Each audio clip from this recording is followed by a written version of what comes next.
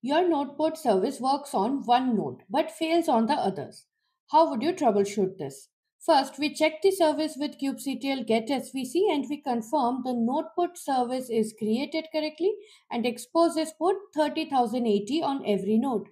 So it should be reachable from all nodes IPs.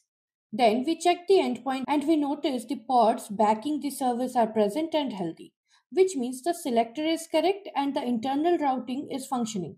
Next, we test accessing the node port from each node and we find that node 2 and node 3 responded normally while node 1 returns connection refused, which tells us kube proxy forwarding isn't happening on that node. After that, we inspect the firewall rules on node 1 and we discover that port 30080 is explicitly blocked by a deny rule, preventing traffic from ever reaching kube proxy.